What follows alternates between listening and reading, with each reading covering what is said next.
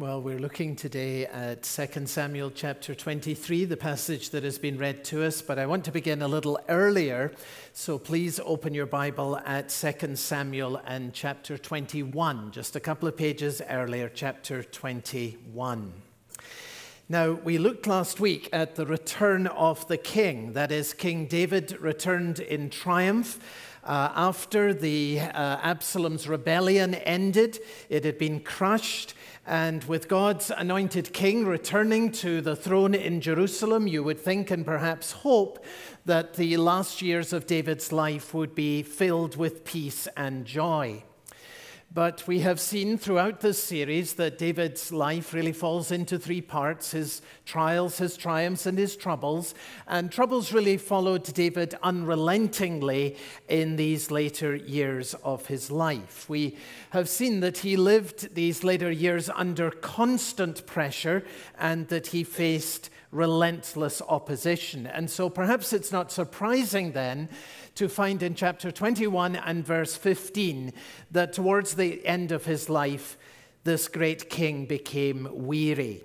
Chapter 21 and verse 15, there was war again between the Philistines and Israel.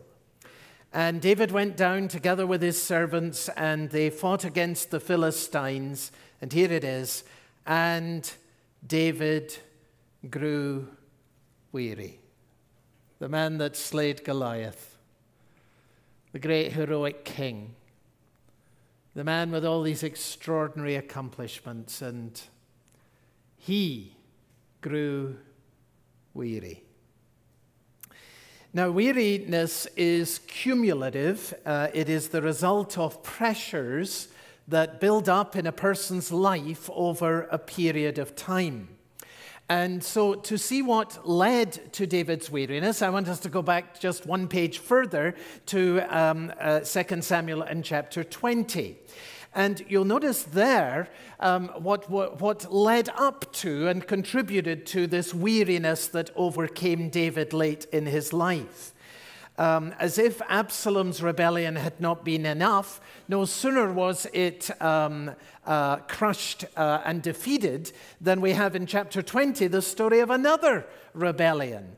There happened, chapter 20 in verse 1, there happened to be a worthless man, we would say literally a scoundrel of a man, whose name was Sheba. He was the son of Bichri, and he was a Benjamite. And he blew the trumpet, which of course is what Absalom had done just a short time earlier. And he said, "We have no portion in David, and we have no inheritance in the son of Jesse, so every man to his tents, O Israel." So you see the pattern here. No sooner is one rebellion against God's anointed king over, and another rebellion against God's anointed king begins. And Sheba, we're told, was a Benjamite. That means he was of the same tribe as King Saul. But his appeal when he blew the trumpet was quite clearly not limited to the tribe of Benjamin, because we're told, verse 2, that all the men of Israel withdrew from David. And they followed Sheba, the scoundrel, the son of Bichri. Now imagine this, at this point, after all that David has done, all the victories that he has won, all of his uniting of God's people together, late in his life, 11 of the 12 tribes, they go and they follow a scoundrel, and they give up their loyalty to God's anointed king. Just think about it. David, for all his faults, and we've picked up on them and acknowledged them as the Bible does throughout its account, for all his faults, he was the best king God's people ever had in the Old Testament. But when even a scoundrel blows the trumpet, 11 out of the 12 tribes, they're ready to abandon David and go off and follow Sheba, the son of Bichri. You know, with hindsight, David is honored, revered, the greatest of the Old Testament kings. It wasn't like that at the time. Why in the world, do you think, could God's people not just see how blessed they were in David? Why couldn't they rejoice in the good gifts they had received from the hand of God? The enemies subdued, the people of God united as never before. But that's the human condition, isn't it? Receive good gifts from God and turn away again and again and again and again and again.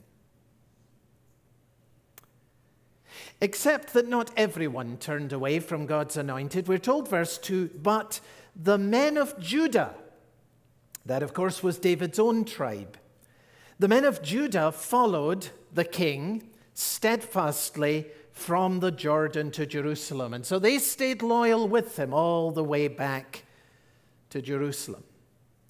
But think about this. When then the king returns in triumph, even then, there's only one tribe that stands with him. It's his own tribe. The king's own stand with him, and they stand with him on the day of his return. But they were the only ones. And so right at the end of his life, because we're getting right to the closing chapters now, David is in effect right back where he started. Way back at the beginning of 2 Samuel in chapter 2 and verse 4, after King Saul died, David, who had already been anointed, and so he knew it was the purpose of God for him to be king, he inquired of the Lord, should he go up to any of the towns? And God answered him. He said, go to Hebron. Hebron was a little place with great historic significance. Another little place out in the sticks, only this time down in the south. And David goes to this little place, and he's anointed as king there by his own people, the tribe of Judah, in Hebron. Amongst all of the Old Testament people of God, there's only this one little group who'll recognize him and receive him as their king. And everyone else is against him. And now here he is at the end of his life. He's in exactly the same position. And he must have wondered, looking back over his life, well, has any good been done? What has come of all of my years of effort serving these people? Is this all the thanks I get? And there will be moments in your life when you wonder what you have really achieved. It comes to us all. You build something up, and then for one reason or another, it seems to be torn down. You find yourself saying, why did I bother? What was the point? Now, no wonder David began to be weary. Sheba's rebellion, of course, failed. You can read the rest of that story in the account there. But at the end of David's life, there was yet another of these rebellions, as if to remind us that the cycle seems never to end in the history of the world. If you turn just a few pages forward now to 1 Kings and chapter 1, you'll see yet another rebellion. David's just about in his deathbed now, 1 Kings chapter 1 and verse 5, and we read Adonijah, who was another son of David, Absalom's half-brother. He was the son of Haggith, that is his mother. So Adonijah exalted himself. Notice the problem. He exalted himself, saying, I will be king. And he prepared for himself chariots and horsemen and 50 men to run before him. Which, of course, is exactly what Absalom did. You can check that out back in chapter 15. He got chariots, he got horsemen, and 50 people to run in front of him. Now his half-brother says, well, I'm going to do exactly the same thing. So one rebel rises and is crushed. Then there's a scoundrel comes up and he fails. And now there's another son of David and he rises. Is there ever any end to it? No wonder David is weary. This is the cycle of human history and of rebellion. It goes on and on and on against God's anointed king. Now turn back to chapter 21, if you would. And having looked at the context both before and after this statement about David's weariness, I want you to notice what seems to have been the last straw, as it were, for David. Back to verse 15 where we were a moment ago, chapter 21. There was war again between the Philistines and Israel. And David went down together with his servants, and they fought against the Philistines, and David grew weary. Now, I want you to notice, if you have the Bible open in front of you, how this word again is repeated again and again. Verse 15, there was war again between the Philistines and Israel.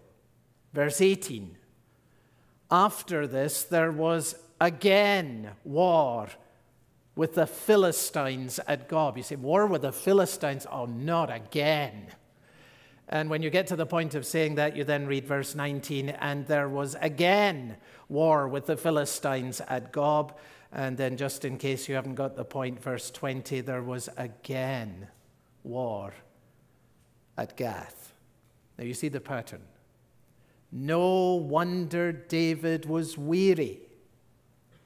When will these battles ever end? Now, of course, the best-known story about David is the story about David and Goliath. Very, very early in David's life, he was the one who was, by the power of God, able to slay the giant who was a constant threat to God's people.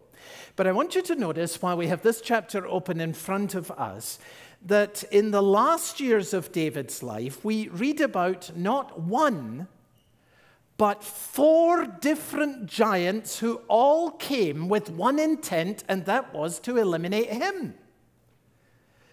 The first of them, in verse 16, was a man by the name of Ishbi-Benob, one of the descendants of the giants, who we're told, verse 16, thought to kill David. But he wasn't the only one. In verse 18, you have another giant by the name of Saph.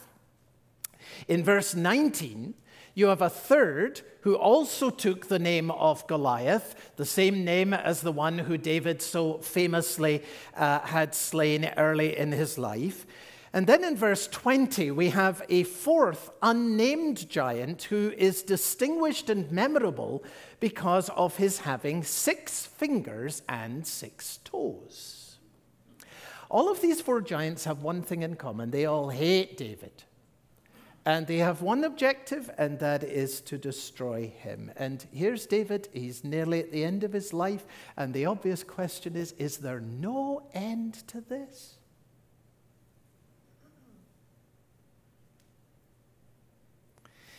Now think about it. The great achievements of David's life, we've noticed this throughout the series, were 2. Unite the people of God and subdue their enemies. And at the end of David's life, everything that he had done seems to be undone. That's why he was weary. At the end of David's life, what do we find? God's people are divided. 11 of the 12 tribes are off after Sheba, the son of Bichri. And the enemies that had been subdued now again are rampant. There's not one giant, there's 4. And David, very, very simply, is weary, is exhausted. Anyone relating to this, by the way? The sheer relentlessness of life and the discouragement of seeing that something you have worked on seems to be torn apart. We all know what it is to face times when, like David, you grow weary. And you wonder in your discouragement if anything you've ever done in your life has any lasting value at all. Now that is a major theme, and I've wanted to show it to you across several chapters so that you understand it really is a major theme of the last season of David's life, the sheer weariness of facing this unrelenting battle. And so I want to draw out now from the scriptures some biblical wisdom for times when we are weary. And there are 4 very practical and very wonderful things here that are helpful to me, and I hope in the same way will be helpful to you. First of all, when you are weary, remember the world that you live in. You know, we do live in a fallen world. And our world is a world in rebellion against God. That's surely one of the points that we learn from this pattern of ongoing rebellion against God's anointed king. The reality of the world in which we live is simply this, that anything God has ever put in place, everything God has ever put in place, this world will seek to overthrow. Sooner or later, anything, everything God has ever put in place, this world will seek to overthrow. And the world will keep inventing new ways of sinning. I mean, there are multiple ways of sinning today that our great-great-grandparents could not even have imagined. And 50 years from now, there will be ways of sinning that will have been invented in this world that we cannot even imagine, but it will continue to be generated from a heart that at its core is in rebellion against God. That's the world in which we live. And as long as people continue to exalt themselves, rather than submit to God's anointed king, there will continue to be wars, and there will continue to be rumors of wars, and our world will continue to be a world in conflict. The rebellion is vertical, and the conflict that results from it is horizontal. And as long as the one continues, the other can never end. So this world, understand this, the biblical worldview, this world can never evolve into a panacea of peace and love and joy. It never will, because it's a world in rebellion against God. Remember the world in which you live. The dream, of course, of the world evolving into a panacea of love and peace and joy, that dream is in the heart of every new generation. Imagine. But it cannot happen. Not in a world that is in rebellion against its own king. We live in a world of rebellion and of conflict. David can't stop it. We can't stop it. There's only one who can bring it to an end, and one day he will, and that is Jesus Christ. And he will bring in a world of love and peace and joy, but it will be a new creation, and all rebellion will be outside. So when you are weary, remember what world you live in. Second, and very practical, remember that God has placed others around you. What a blessing this is when you're weary. Remember that God has placed others around you. Look at chapter 21 and verse 17. But Abishai, the son of Zeruiah, came to David's aid, and he attacked the Philistine and killed him. And then David's men swore to him, "You shall no longer go out with us to battle, lest you quench the lamp of Israel." Now, what we learn here very simply is that even God's best servants grow weary and need the help of others. That was true for David, and there will be times when it is true for you as it is true for me. You see what this friend Abishai says to David? David, you don't have to be the one who slays all the giants, you know.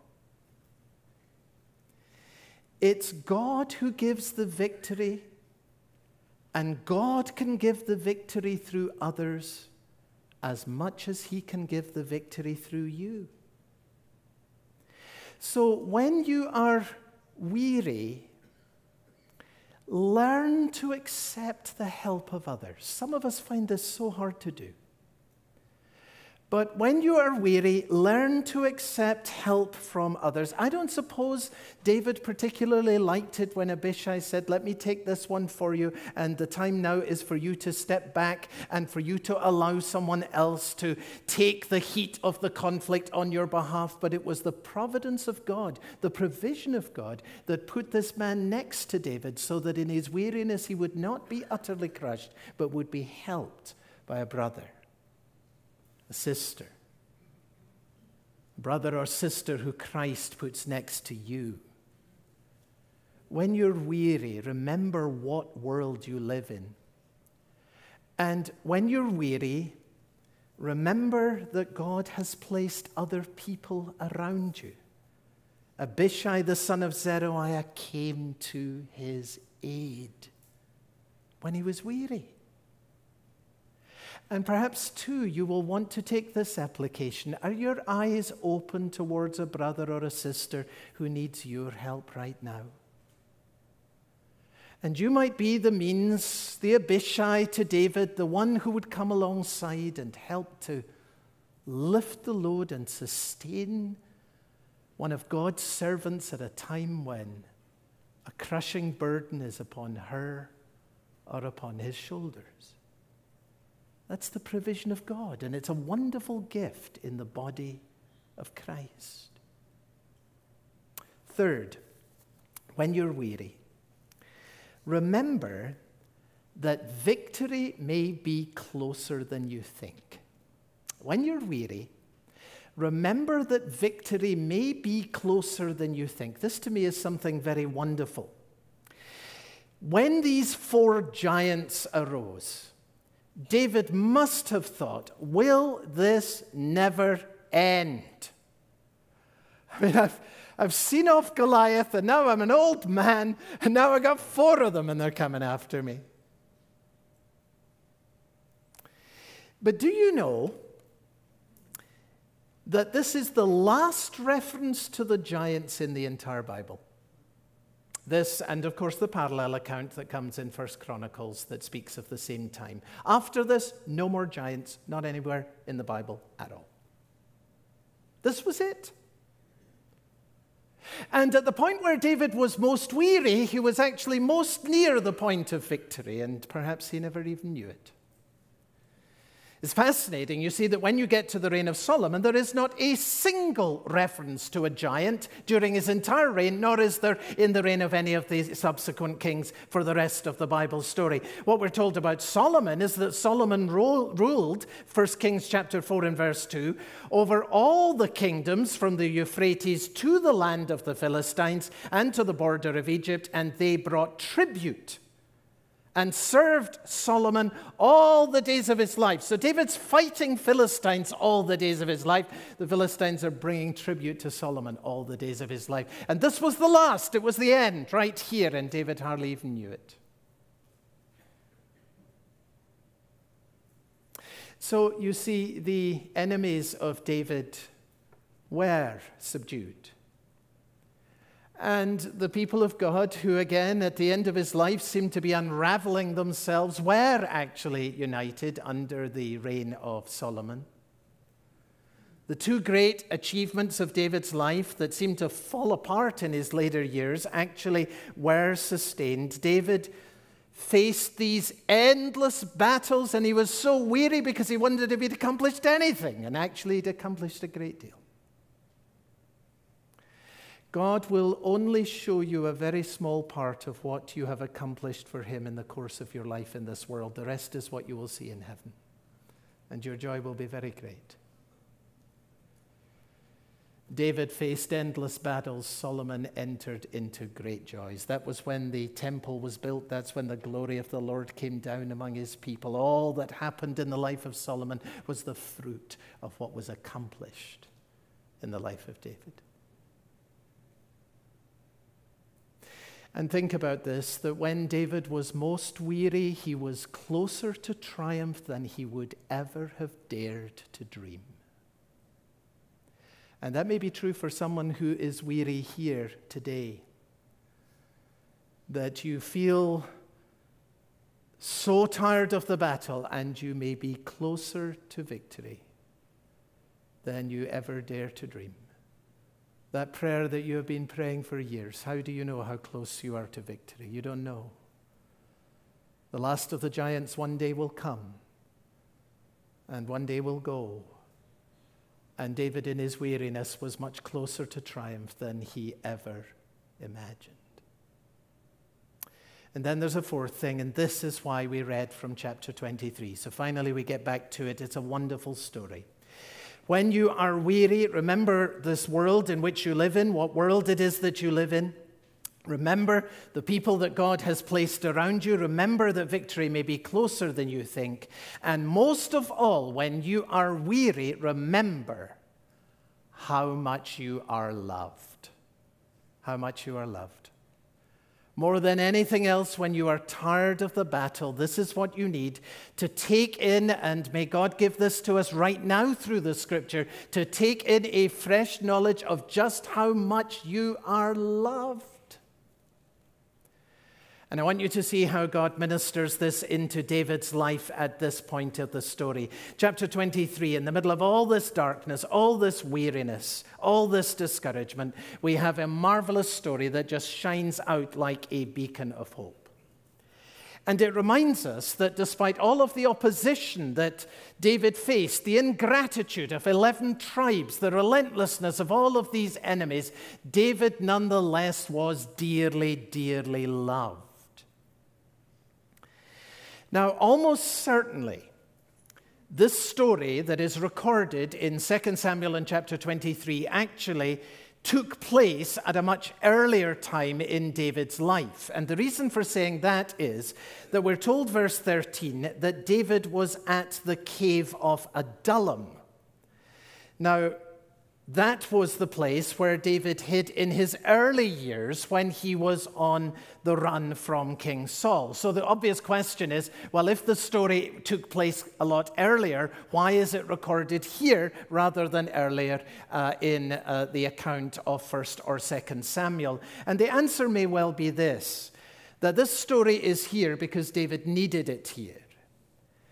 And it may very well be that when David was at his lowest point, someone came alongside and just reminded him of this story that forever stood as an impression of the depth of the love with which David really was loved. I suspect that what happened is that at David's lowest point, one of his friends came along and said, David, I want to remind you of something that happened a lot of years ago, but you will never forget it, and neither will I. And he told this story, and that it brought refreshment, and that it brought help to David at his lowest point. Now, what is the story? Well, the story is that David was in this cave, a place called Adullam, and it was harvest time. Verse 13, which meant that it was hot. And good water would be scarce, and David was thirsty. And David's mind goes back to the town, the little town where he grew up, a place called Bethlehem. It had always been a place that he loved. And on a hot day, he remembers going to the well at Bethlehem and being refreshed by the water, and maybe long past memories get glossed a little bit in the imagination, but he thinks about how good water tasted when he went to Bethlehem's well when he was a boy. No chance of going to Bethlehem now, though, because the Philistines had occupied David's hometown. Verse 14, the Philistines had established a military base, of all places, in Bethlehem. It was a place from which they could launch further incursions into the land that God had given to his own people. And so we're told there that there was a garrison of the Philistines at Bethlehem. So no point in thinking about Bethlehem, no way of getting in there for David. But as the temperature rises, David thinks about this well and the water and his memories of boyhood, and he says in an unguarded moment, longingly, "Oh, that someone would give me water to drink from the well of Bethlehem that is by the gate." And there's nostalgia there. Oh, this place is so dry. What would I not give for just one drink from the water of the well of Bethlehem? You get the sense of this as the king sits there feeling thirsty on a hot day. Now, Bethlehem was 15 miles away from the cave. And remember, it has become this little town, a garrison of Philistine soldiers. But 3 of David's mighty men heard what the king said, and like the heroes they were, they said, "Our king wants a drink of water from the well of Bethlehem, let's go get it." And you've got to love the spirit of these men. So they go on, we would call it, it's a kind of Navy SEAL operation, this is. And at risk of their own lives, they break behind enemy lines in order to get the king they love a drink of water. It's a wonderful story.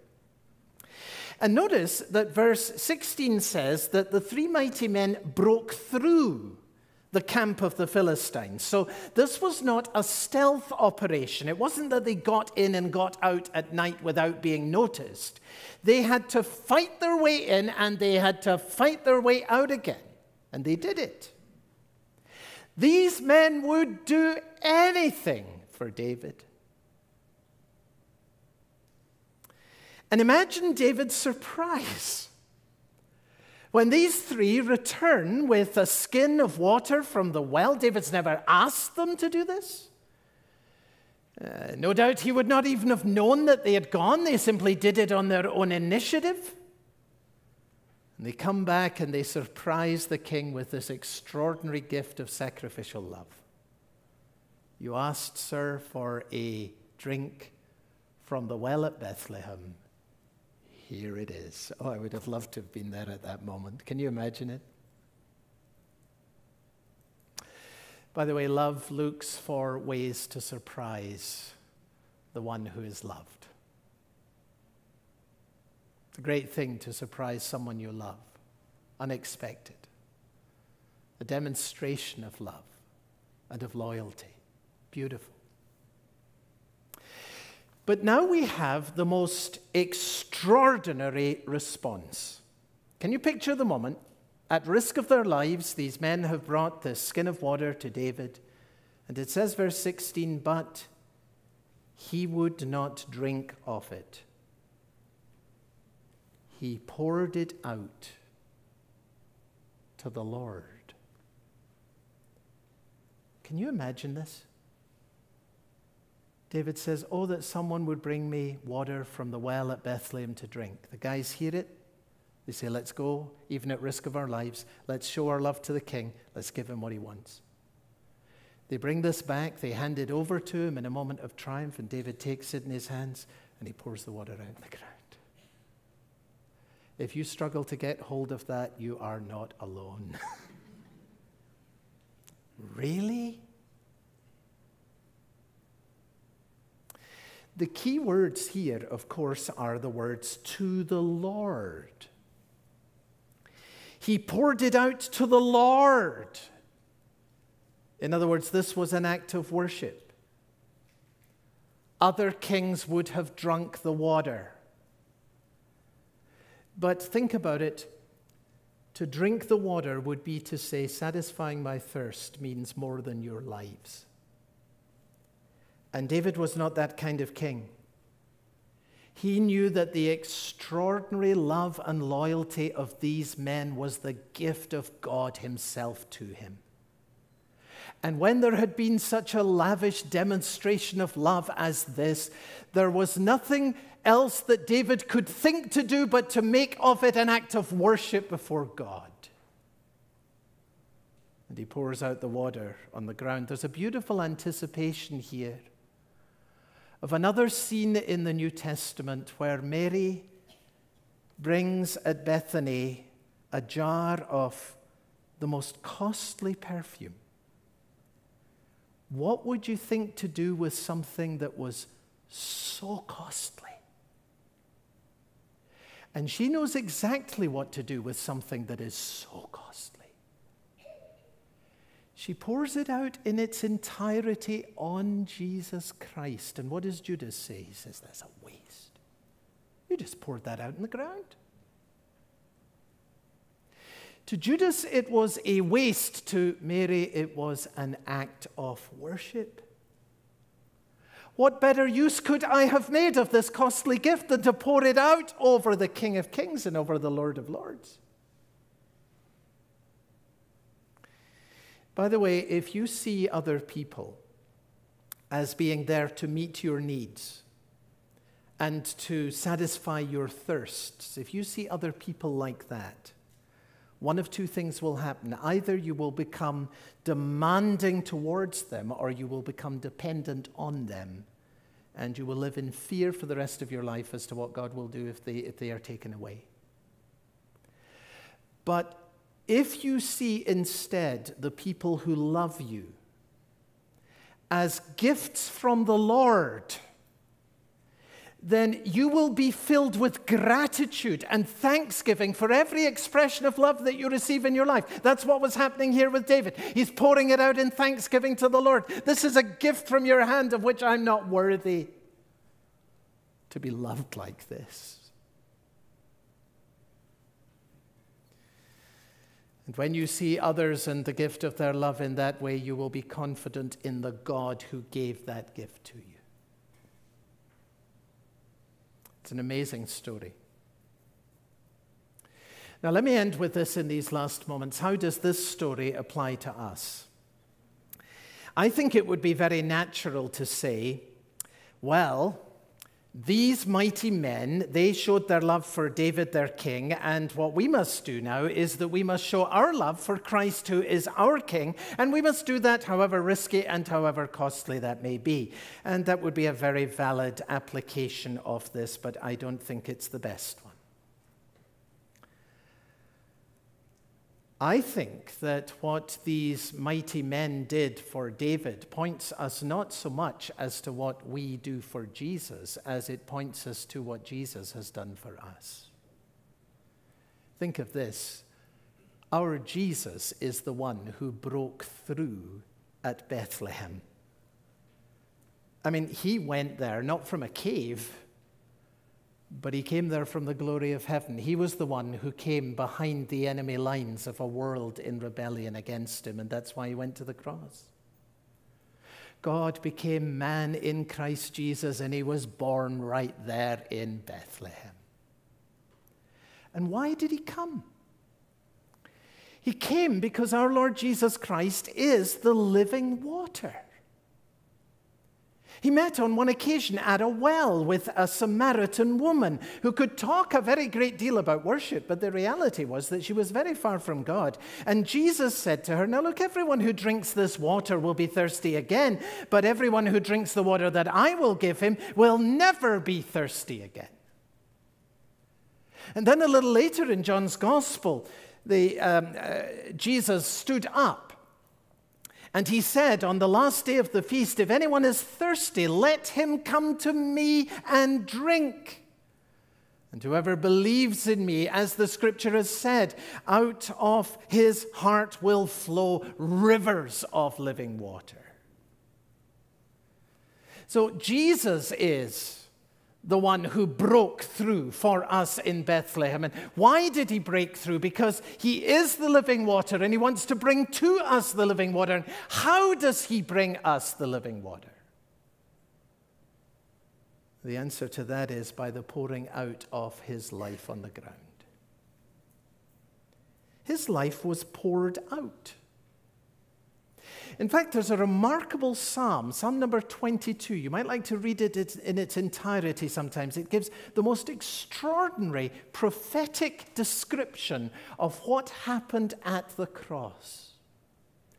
And in Psalm 22 and verse 14, we have these remarkable words that you can hear as if they were spoken from the mouth of Jesus Christ himself. I am poured out like water, and all of my bones are out of joint. Some of you know what it is, how painful it is to have one bone out of joint. You been there? You think of what it's like to be crucified. All my bones are out of joint. Everyone. And what's happening as Jesus is pulled apart on the cross is that he is being poured out like water.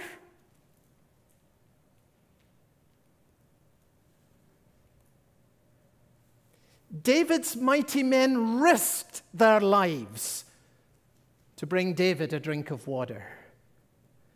But Jesus did more than risk his life for you when he came into this world. He gave his life for you so that the living water could be yours. He gives us this water at the price of his blood. And David's breath must have been taken away by the sheer love of these men who would risk their lives to bring him a drink of water.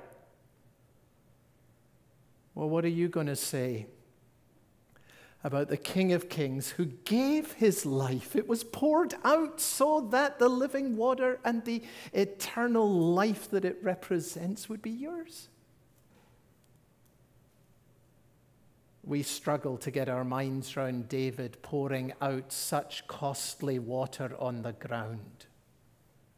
How will you ever get your mind around the supremely valuable life of Jesus Christ being poured out for you? And yet this is at the very heart of the gospel. And when you are weary, here's what you need to take in: how much you are loved. Do you know how much you are loved? The Son of God loved you. And he gave himself for you. And this Lord who loves you is therefore worthy of the deepest love and loyalty of your life, irrespective of its cost. Father, many of us come before you today knowing the limits of our own resources and feeling the weight and the burden of weariness upon us. Thank you for a Savior who says, "Come to me, all you who are weary, and I will give you rest." I pray, Father, that every one of your children may have a profound awareness today of how much they are loved. Father, take our breath away with the love of Christ. Cause us afresh to gasp at the wonder of being loved like this. Thank you that in your great mercy, in a world of never-ending thirsts, you are the one who gives the living water that will go on welling up even to everlasting life. Thank you that such a costly gift is ours through Jesus Christ, who poured himself out for us.